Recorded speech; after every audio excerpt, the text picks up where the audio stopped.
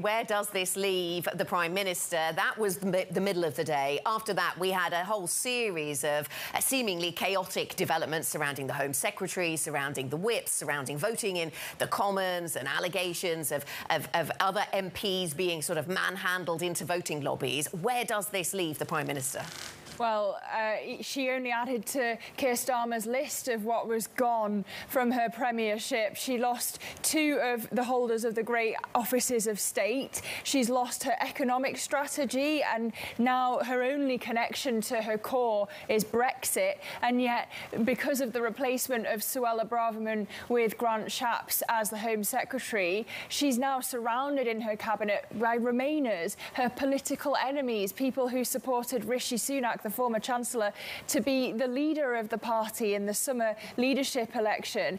And the party seems to have lost its dignity. You had backbenchers absolutely livid when they were being interviewed in the Commons late last night. So Liz Truss is looking desperate. It seems that she's doomed. And if she goes today, she would be the shortest serving Prime Minister in British history.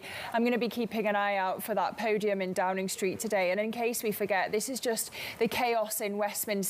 Outside, in the real world, in the UK, people have got higher mortgages because of, as T.S. Lombard put it, the moron risk premium. Yeah, that said, gilt yields did continue to drop yesterday, so maybe we're watching markets trying to disconnect from all the chaos in Westminster. And just wanted to mention one of the lines coming through in one of our most recent reports, Lizzie.